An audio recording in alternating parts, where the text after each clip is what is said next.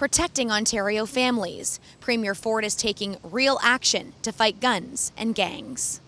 We're going to invest more than $25 million above and beyond existing funding of $76 million to support the fight against guns and gangs.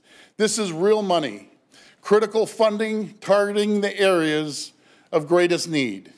As part of the funding, the government will invest $7.6 million in 5 new legal SWAT teams. They'll be located at each of Toronto's 5 provincial courthouses. By the end of September, we hope to have it up and running to be able to provide, it's a lot of work, and so we need to be able to provide the resources that police need to help keep our streets safe. We want Toronto back. We want to ensure that the province is safe and that all our communities feel the confidence that they need, that the government is doing what they said they were going to do, and that they are safe in their communities and their families are safe. The Premier is sending a clear message to violent criminals. We're coming after you, and we're going to catch you, and you're going to be in jail. So, you know something? I'd think twice. I'd think twice before you pull out a gun, even have a gun, because you're going to get caught. For Ontario News Now, I'm Lindsay Vanstone.